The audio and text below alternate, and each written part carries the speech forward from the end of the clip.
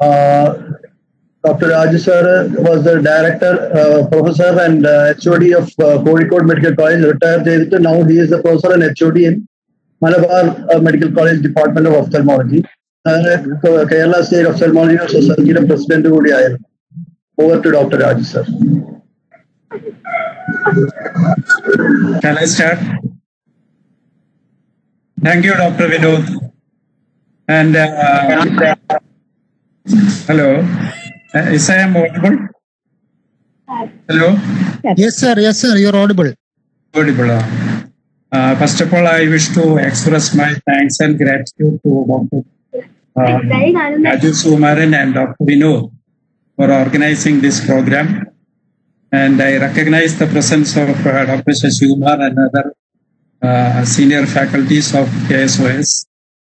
And this talk is mainly, Dr. Raju told me that it must be for paramedical students mainly. And as you know that there is defective vision. For defective vision, plenty of spectacles are being prescribed all over the world, we should say.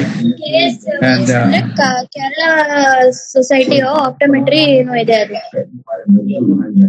this topic. Our related. The subject is related.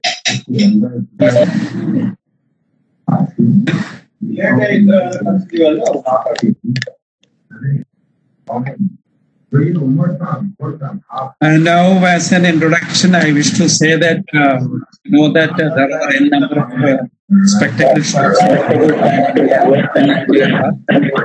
and the spectacle prescription is being done by ophthalmologist and personalized. And when this has been prescribed, it must be otherwise the patient's vision will not get improved. So, spectacle prescription is very, very important in the sense that 90% of the persons, even though they are not ophthalmic patients, they are using spectacles. And along with the major and minor operations in ophthalmology, spectacle prescription and its use also is very important. And it must be very accurate. And as per the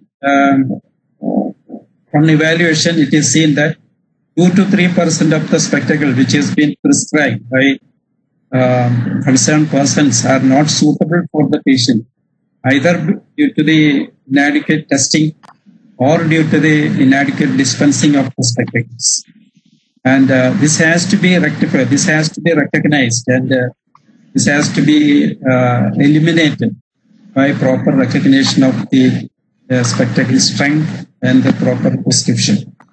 And my aim of this talk is mainly concentrating on the students who are appearing for examination, and at the same time it may be useful for those who are practicing optometry and who are prescribing spectacles.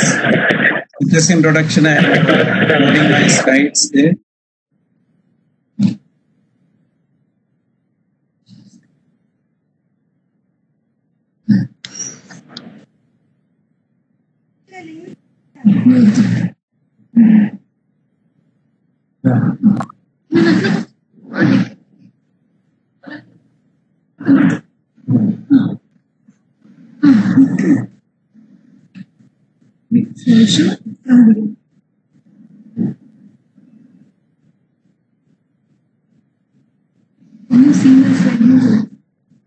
So this is my topic, the art of retinoscopy and uses of automated refraction.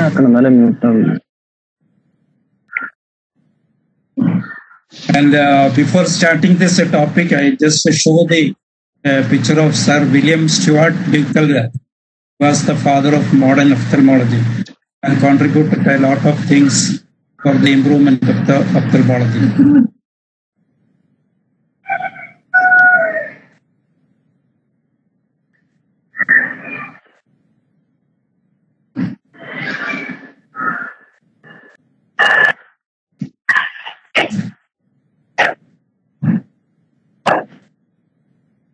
So when a patient is coming to anybody for examination with the complaints of defective vision, immediately we have to assess the vision with the using Snellen chart. We are asking the patient to sit at a 6-meter distance, and after occluding one eye, patient is asked to read from top. And if the patient is reading up to 6 in both eyes, everything is fine, no problem. And if the patient is not reading, your reflex must be to put a pinhole in front of that eye and to see whether the vision is improving or not. If it is improving, it does means that if you are dealing with a refractive error. Or if it is not improving, then again it could be a refractive error of high value, or it could be an organic defect. In that cases where vision is not improving with the routine spectacle correction, we have to go ahead with the retinoscopy and further investigations. And that is the idea of retinoscopy. And in there are two types of retinoscopes are available. One is a reflecting retinoscope, and another is a streak retinoscope. And this is a quoting from Ducalder. The most valuable method of estimating optical state of an eye is the technique of retinoscopy. Its popularity derived from both its usefulness and its accuracy, which, when the technique is mastered, can give results correct within 0.25 diopter.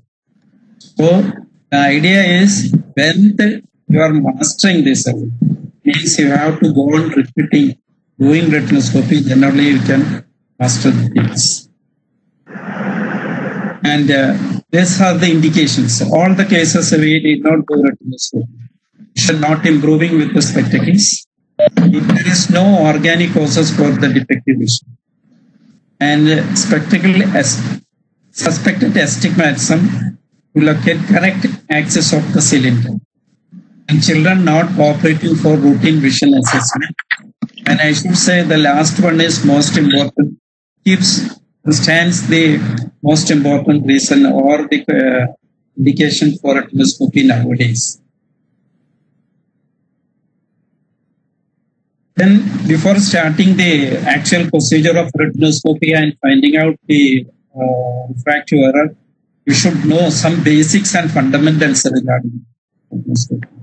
How we are assessing the defect in vision. I mean how this error is being calculated. So it has got 3 stages. One is an illumination stage, another is a reflex stage, and there is projection stage. And the illumination stage, this is the starting of the retinoscopy. The light from the reflecting retinoscope illuminates a patch of retina. And each stage is common for all metropia, hypermetropia, and myopia. Whatever may be a refractive error or may be normal, but illumination stage is normal. A light is put into the dilated through the dilated pupil into the retina, and there a patch of retina is illuminated. And now I will explain this diagram. This is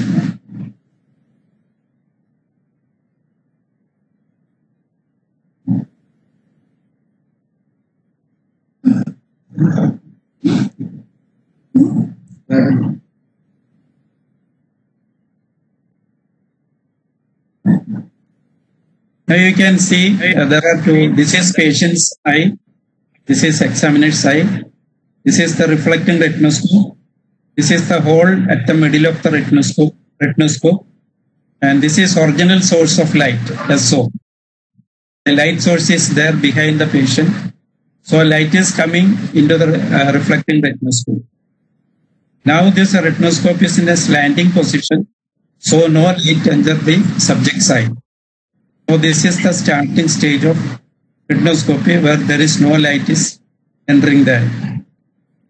Now you see the next one.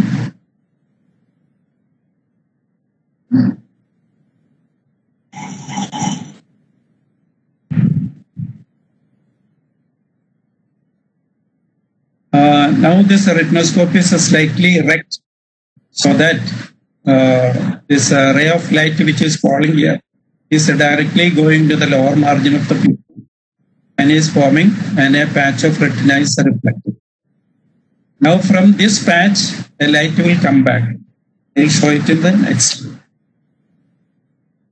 And that is called reflex stage. Reflex stage in emmetropia. This is in emmetropia. An illuminated patch will act as an object in its own and will form an image at the far point of the eye. This is most important statement. An image is formed of an illuminated patch, and the image is formed at the far point of the eye.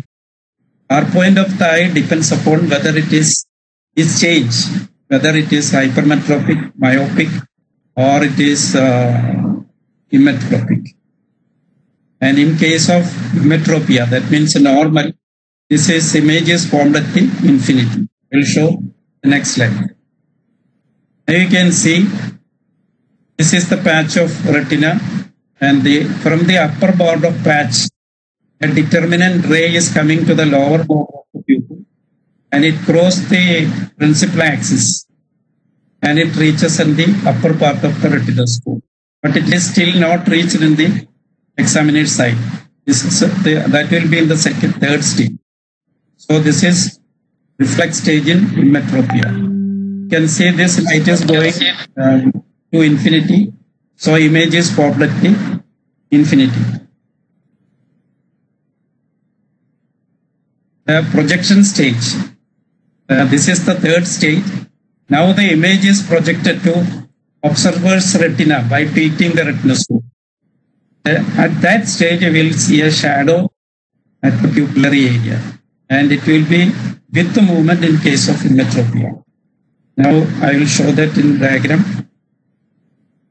You can see that a determinant ray of light coming from the upper border of the patch reaches the lower border of the pupil, cross the principal axis, touch the lower edge of the retinoscope, touch the upper part of the pupil of the examiner, and then reach the macula. At this stage, the examiner will see a shadow in the pupillary area. Shadow will be formed at the pupillary area at this stage. That is projection stage. Now reflex and projection stage in hypermetropia. What is happening in hypermetropia? A virtual image is formed. I said that depends upon the refractive stage. In case of hypermetropia, this virtual image is formed the subject side, behind the subject side. That means patient side. And we will get a bit moment. I will show the slide. You can see that this is the hypermetropia, and image is here only. So the same optics is same. It is coming, crossing the principal axis, and then go to the macula of the examiner. So in this case also we get a bit movement of the shadow. Now reflex and projection stage in myopia less than 1.5 diopter. Image is formed behind the observer. That means the examiner. The virtual image is formed behind the retina of the observer. And in that case also we will get a width movement. And optics is almost the same as that of the other one. The determinant ray from the upper part of the patch, lower border of the pupil, crossing the principal axis and coming here. Here the image is here only. So the image formed in different form depends upon the refractive state of an eye. In emmetropia, it is at infinity. In hypermetropia, behind the patient's retina, and in myopia, less than 1.5 diopter behind the examiner's retina. Now reflex and projection stage in myopia greater than 1.5 diopter. Image is formed between the observer and the subject. And in that case, we will get an against movement. I will show the diagram. See that the optics is entirely different in this case. From the upper border of the patch, upper border of the pupil, not crossing the principal axis, directly come to the upper edge of the retinoscope, and then to the macula of the observer. So image is formed here. This is the image. So image is formed in between the patient and observer. So we will get a movement is different. So this is some basic optics of retinoscopy. And when we master this retinoscopy, we do not bother about that. Only thing you will be able to see a image at the pupil of the pupillary area of the patient. That image will move either with the tilt of the retinoscope or against the tilt of the retinoscope. If it is moving along with the tilt of the retinoscope, it could be either emmetropia, it could be either hypermetropia, or it could be myopia of less than 1.5 diopters. If it is moving in the opposite direction, it is myopia of more than 1.5 diopters.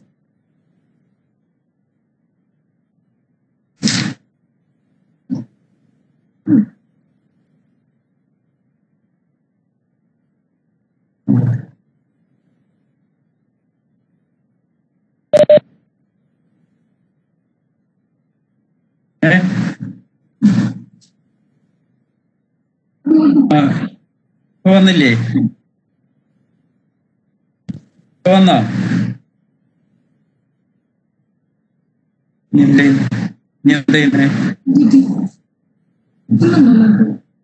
കാണുന്നില്ല കാണുന്നില്ല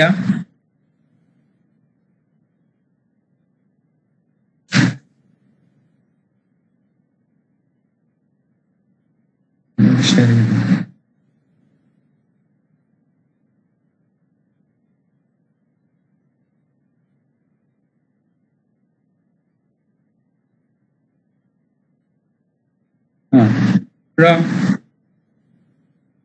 ശരിയാ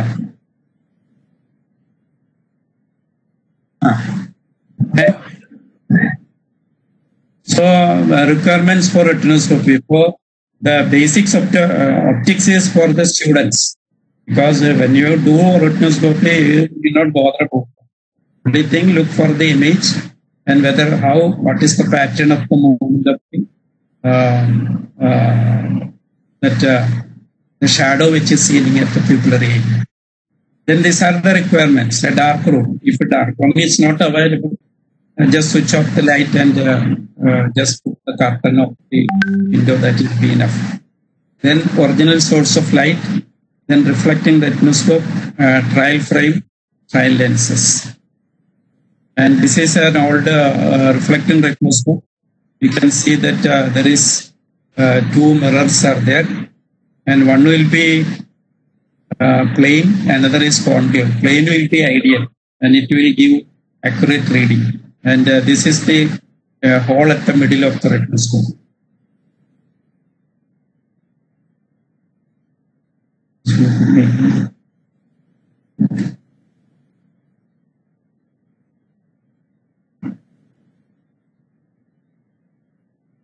And this is trial lenses. This is an old trial lens. Nowadays, I don't think this will be available. You can utilize the trial lenses from the trial frame. And where that all the this was exclusively for retinoscopy, and now different powers are available of minus and plus. And mydriatics, atropine. This is still stand important because of investigations are required in children. Atropine refraction, 2 days atropine on both pupil and fully dilating the pupil, and then 2 day retinoscopy. We can accurately, with the correction of 0.25 April, we can find out refractive error in children, especially for myopia correction and those who are amblyopia, those who are squinting and all these things. These things are different. This is you applies for age group of 40 years, and this is what we can see above 40 years. And advantage of mydriatics and cycloplegic. Accommodation is paralyzed, and macular refraction can be estimated. Useful in children, and suspected high hypermetropia. Whenever you suspect a high refractive, it has to be with retinoscopy, has to be done with dilated pupil. And these are the disadvantages of dilating. This is a pathological eye. And periphery of the pupil may have a reflection different from the center. Then, as you know, acute glaucoma, if the chamber is shallow, mydriatics may precipitate an acute glaucoma. Then, economic disadvantage. If atropine is for 2 weeks, atropine will take 2 weeks for the pupil to come back to normal condition. And so, that may be sometimes inconvenient. Then, how to start the retinoscopy? The patient is seated to 2/3 meters away. That is an arm length for the observer. A trial frame may or may not be placed. That depends. If you are confident that without a trial frame, that's okay. Ask the patient to look past the surgeon's ear, not to the surgeon's ear, but towards a distant place, and it should be in the plane of the surgeon's ear. Start with the vertical and horizontal tilt of the retinoscope. The vertical tilted and then horizontally tilted, and then observe the shadow at the pupillary area.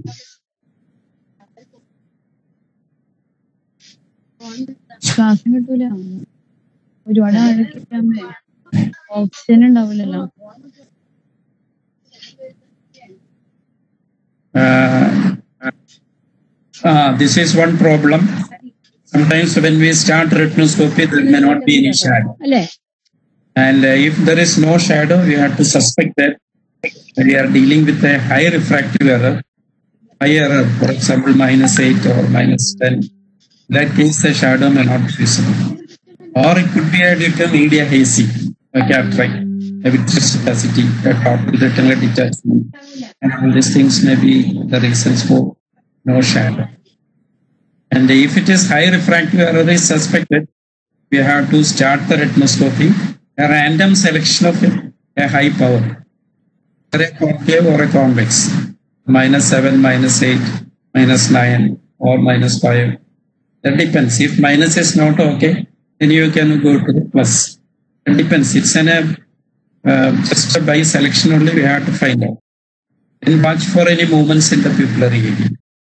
And if there is some shadow is appearing and you are using a high power, that should be that sign. For example, if it is minus, you have to use the minus lens. Like that, you have to change. And if shadow is seen, now you are seeing a shadow, and you have to see whether the shadow is moving with or against the tilt of the retinoscope. That has to be very important. Then only we can neutralize the movement with the adequate power of the lens.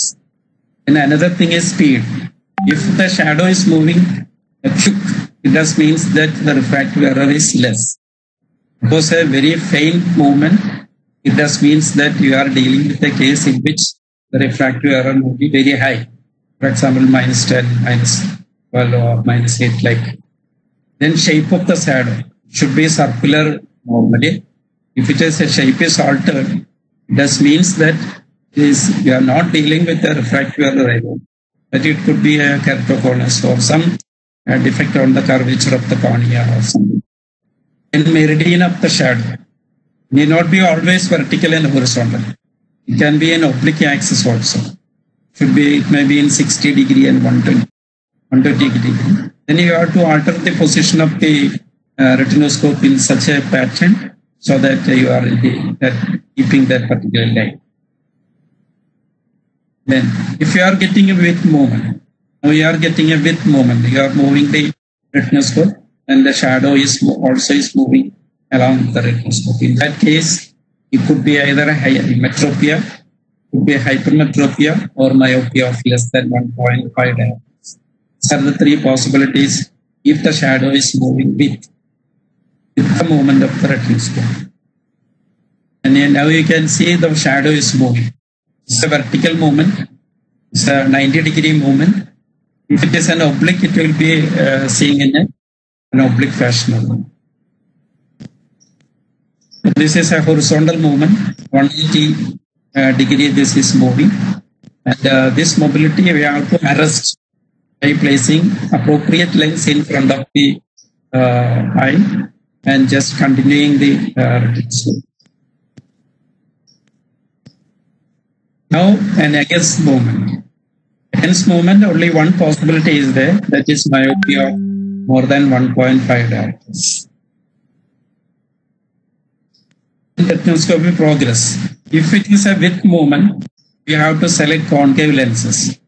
And if you are not aware of what is the power required, we have to start from the minimum power.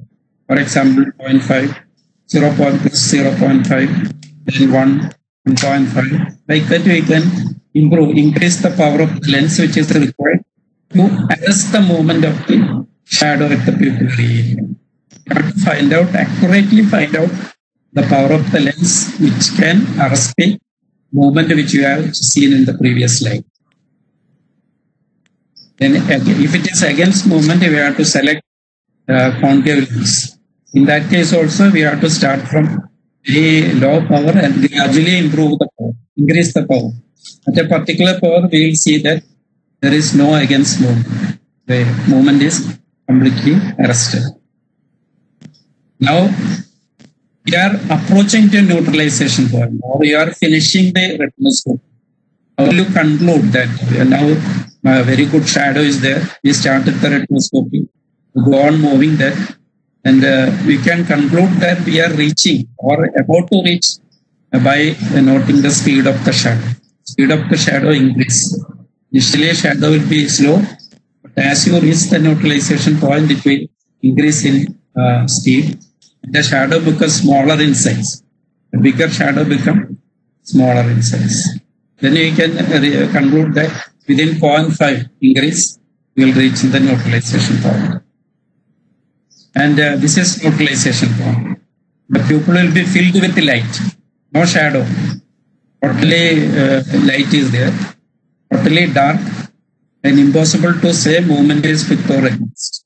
That means that particular strength of the lens which arrests all the movements, either concave or convex, depending upon the pattern of movement, and that gives an idea of realization point. And this will be the appearance. The shadow which you have seen earlier completely disappeared. Now there is no shadow. That means you are correctly reached in the final stage of retinoscopy, and you have very good assessment that the power, the one which the power of the lens which is required for us, this will give a clue the refractive error. And verification. After reaching that point, we can verify also whether you are correct or not. That is by just bending forward. Just a bend, slightly bend forward and do the retinoscopy, you will get a with move. That means you are in correct point. By leaning back, you will get an against move. Or you can add, for example, in 2 plus 2, we had a complete neutralization. In you take plus 2.5 and repeat the retinoscopy, you will get a clear cut against movement. That means the power required is plus 2. And this is how we record the results of retinoscopy: a vertical meridian, horizontal meridian. And this sign has to be put, should be minus. And from this we can calculate the required power depending upon the metriatics we used. In case of ametropine, we have to add minus 1.4. If it is atropine, we have to add minus 1.2. If it is a tropic acid, we have to add minus 1. Add minus 1 because we are making this eye pathological by putting an eye drops. So we have to add whatever we have reduced from the eye has to be added. So it must be, for example, in this case, if it is atropine, we have to add along with add minus 2. That means it will be minus 2, minus 0.5, the vertical meridian. Like that we can calculate in all meridians. Then these are the practical difficulties: a positive aberration, a negative aberration, and scissor shadow. I'll tell you the optics of this is the appearance. Instead of seeing a shadow at the pupillary area, you are seeing an area like this, illuminatory area is here. And whenever you do either horizontal or vertical, this will go on rotating. Nothing, no movement. No vertical or no horizontal movement. This will go on rotating there. And that is called positive aberration. And this is the optics of positive aberration. You can see this is cornea, and from the periphery it is myopic. From the center of the cornea it is hypermetropic.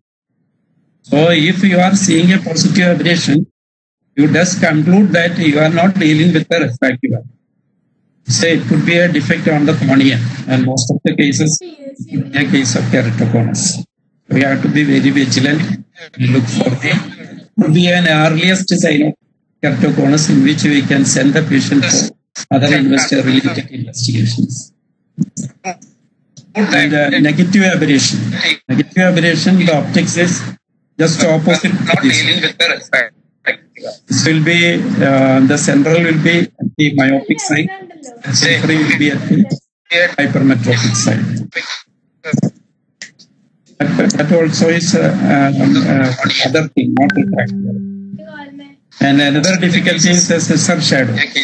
Now you can see a shadow just like the shape of a closing lens of a scissor. So that I will show the optics of the scissor shadow. See, this patient had both hypermetropy and myopia. This part, this is a myopic refraction, and from this part, this hypermetropic refraction. So this is a combination of hypermetropy and myopia, and usually it is due to scarring of the cornea. It is not a refractive error. We need not do retinoscopy in that case. Patient should be referred to a corneal surgeon for dealing the corneal opacity. Now, streak retinoscope. Streak retinoscope, I have been telling about the retinoscope, and now the streak retinoscopes are available. It's very commonly available. And the difference is, see, illumination, the luminous type of retinoscope, the light source is incorporated in the retinoscope itself. And there is no separate, I have already shown one diagram showing an original source of light coming, fixing on the head and the application. That is not required. It is self-illuminating. And intensity and type of light beam can be controlled. You can very well control the light beam. The thickness of the beam can be controlled. So this is a photograph of streak retinoscope. And refraction with the retinoscope streak method is same as that of reflecting retinoscope. In case, instead of seeing a shadow, a band of light is seen in the pupillary area. And another band of light is outside the pupil. It has to be observed. I will show the diagram. See, one band outside the pupillary area, another inside the pupillary area. Now you have to go and do the retinoscopy just like we have been using a reflecting retinoscope. And now you can see with movement, both the beam inside and outside are moving in the same direction. So in this case, we have to neutralize this movement using a convex lens. And this is an against movement. You can see the shadow inside the pupillary area is moving against the one which is present outside. In this case, we have to arrest the movement using a concave lens, and you have to reach the neutral point. And the neutral point will be like this. There is no shadow, no beam of light in the pupillary area. The one which will be present outside will be seen there. And this will be the appearance if the streak is not in correct axis. The importance on the very useful thing while using a streak retinoscope is to locate the axis of the cylinder. This will be appearance, and then we have to change the pattern of the light beam, and it has to be in alliance with that of the which is remaining outside. So, conclusion of this topic, retinoscopy is an art which requires much painstaking practice and cannot be learned in a day.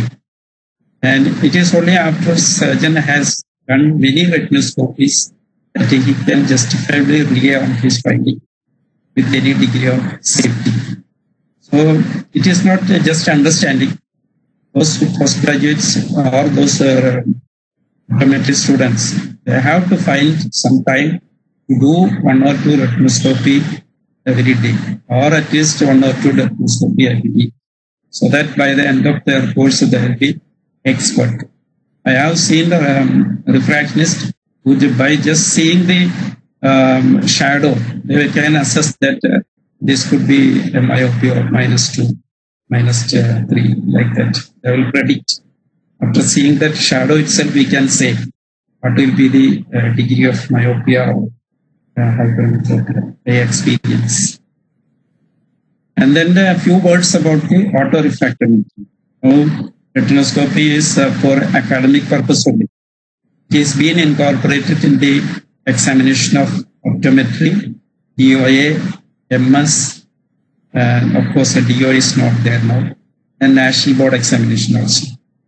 In that case, when you are appearing for examination, retinoscopy will be asked as a fundamental thing. If you make a mistake, or if somebody recognize that you are not aware of retinoscopy, that will definitely create some problem during examination point of view.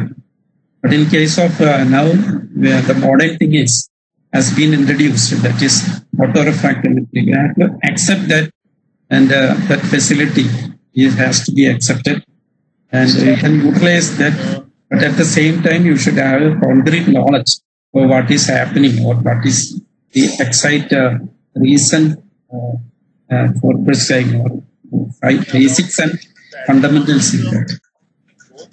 And this picture utilized now department. You can see that patient is sitting here. In case you will get the correct reading will be available. It's very easy. Within 2 or 3 minutes we can go.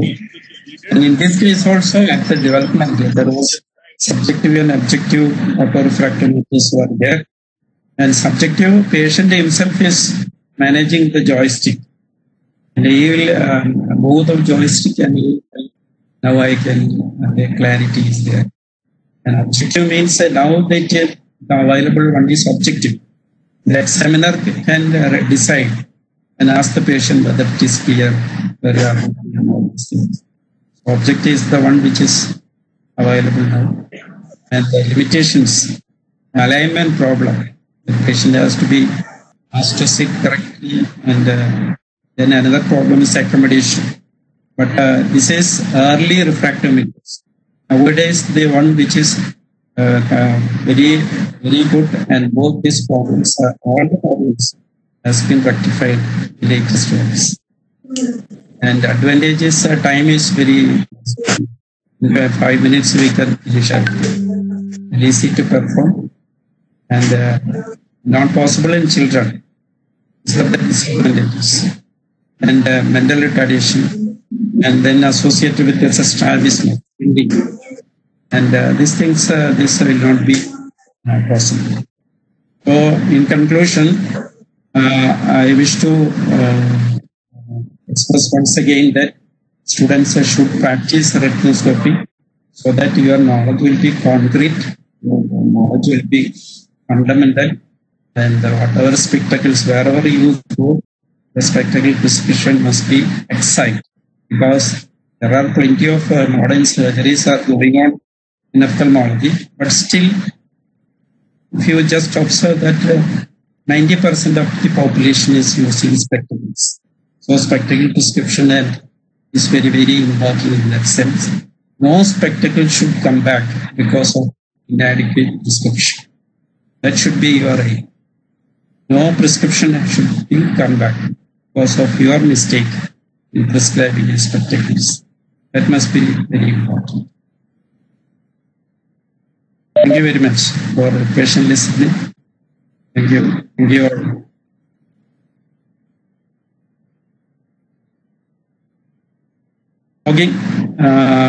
Fogging technique is useful in case of you know that when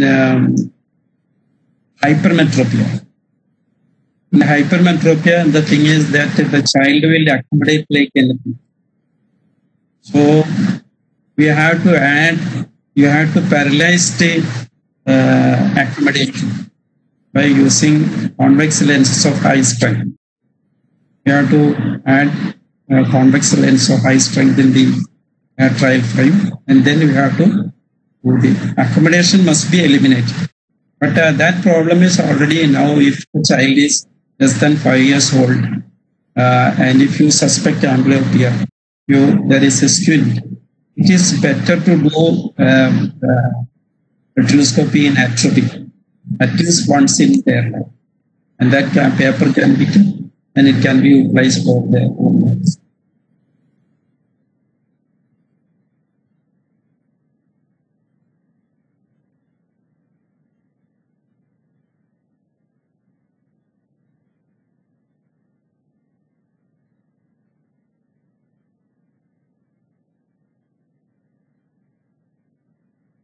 Sir, I have a doubt. Sir, while doing retinoscopy, I can notice a central and a peripheral shadow. And when I put lenses in the trial case, the central shadow may be neutralized, but there will be a movement in the peripheral also. So is it necessary to neutralize the peripheral movement also? No, because the central shadow is more important. That is concerned with the macular refraction. If the pupil is fully dilated, that may happen. Because the refraction at the periphery and center may not be same. Maybe slight difference may be there. So if the central area is clear, you have to neutralize the central area. That will be excellent. Okay, thank you, sir.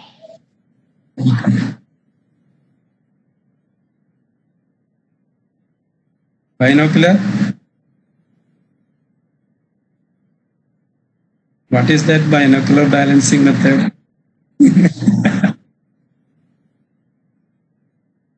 Sharad, no idea. Okay.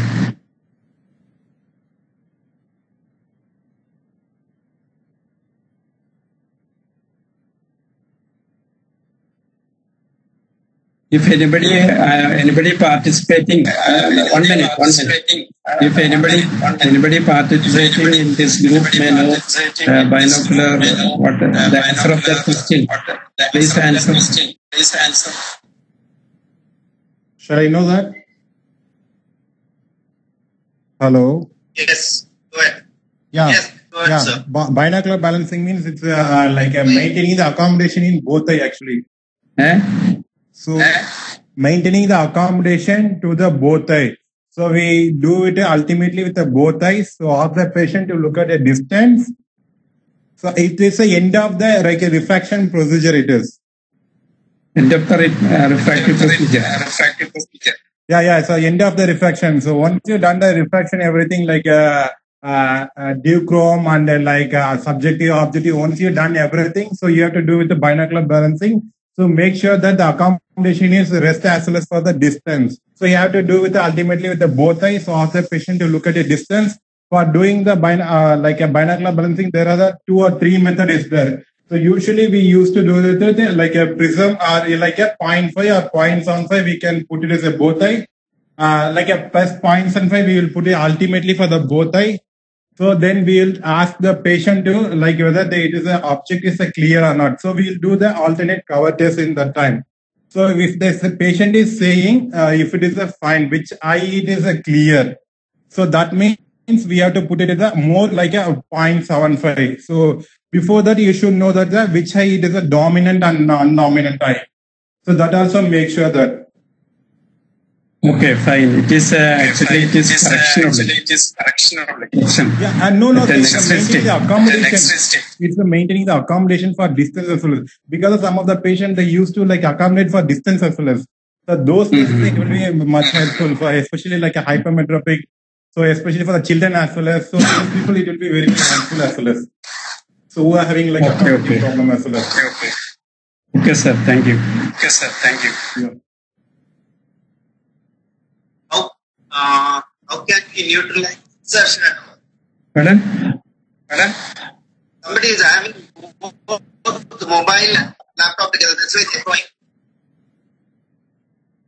Switch off one of them or mute one.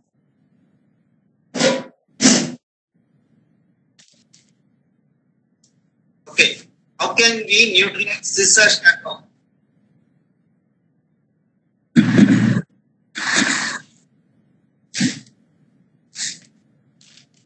Question, I didn't get the question.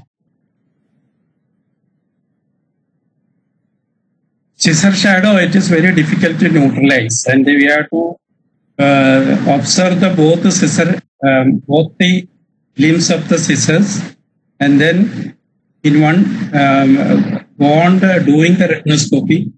Once when the scissor seems to be closed, it is not the arrest of the movement. When the limbs of the scissor, open scissor, seems to be closed, you can stop the retinoscopy. Actually, this retinoscopy is not required actually in such circumstances, because it could be due to a scar on the cornea and change in the curvature of the cornea. It has to be managed separately. It is not a refractive error at all. But theoretically, it has been said that you have to do the retinoscopy in the closure of the open limbs of the scissor.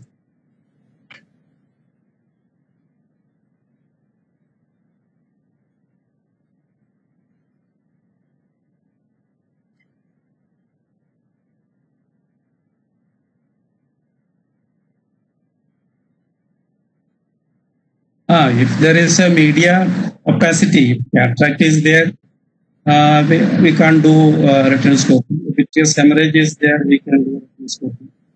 Or if there is some retinal detachment also is there, the glow may be different, and the shadow which usually seen in the refractive errors may not be there in the other conditions.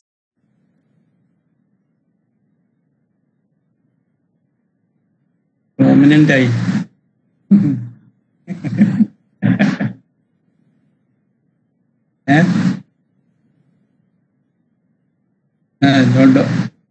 To check whether the eye is dominant or not, we have to check both eyes. We have to find out equal importance has to be given to both eyes in the concept.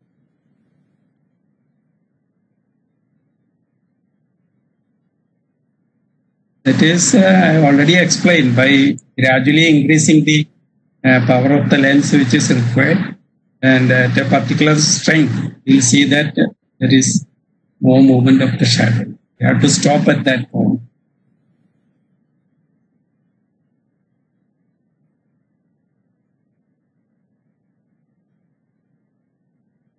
That's definite. Another thing is being the retinoscopy. Another important thing is that most is important in the sense that this may be a retinoscopy, may be a first clinical test for a keratoconus. If you are seeing that retinoscopy and shadow is different types of things which normally expected in refractive error is not seen, in that case we have to screen that patient for corneal curvature. Could be a case of keratoconus.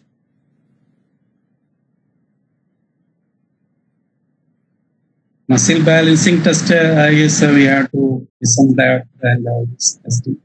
That's, I don't think this is related to our topic of concern.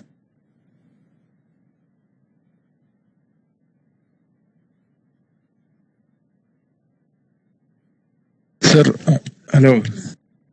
Retinoscope. Hello, sir. Retinoscope. Hello. Sir, myself Sadish, I have a question. Okay, fine. How can we perform a retinoscopy or what in a nystagmus patients? Nystagmus. Nystagmus patient. Nystagmus. Can you hear me? Yeah. Retinoscopy in nystagmus will be very difficult because eyes will not, patient is not able to look at the distance. The slight difficulty and Hello? all these things we can perform the retinoscopy. And Hello, sir. If a patient has nystagmus, yeah, how could we perform? Yeah. you have to do the retinoscopy, and if other methods also may be useful. For example, an examination with direct ophthalmoscope give you an idea. For example, if you are not able to see the retina with -3 or -5, then say that it is myopic. Like that accurate detection of retinoscopy may be difficult. So, nystagmus.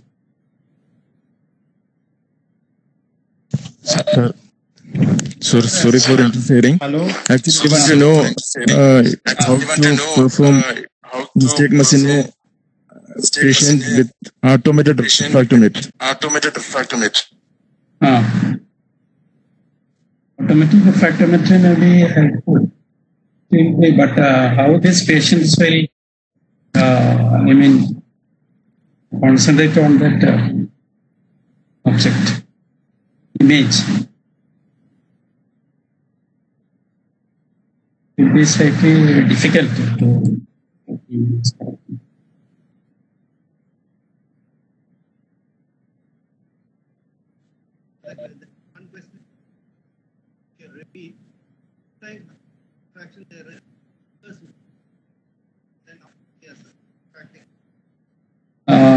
I think I explained if no glow is seen, the condition may be either a high refractive error or it could be a media hazy.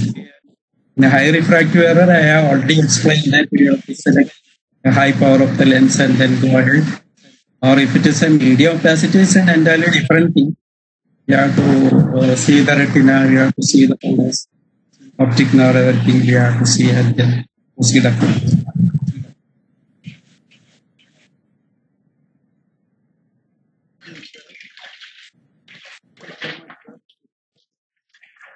Thank you.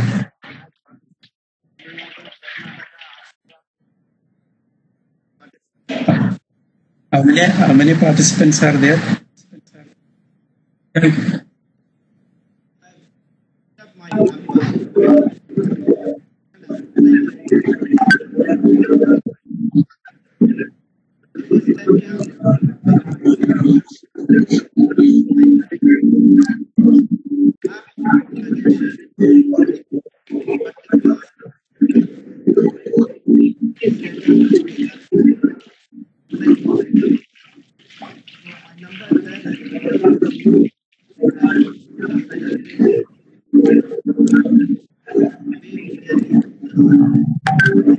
Okay, thank you, Dr.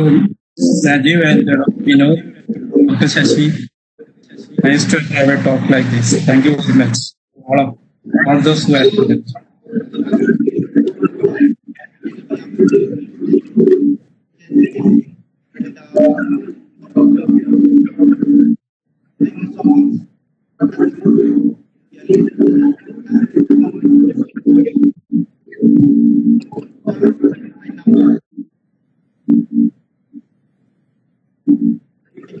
Thank you.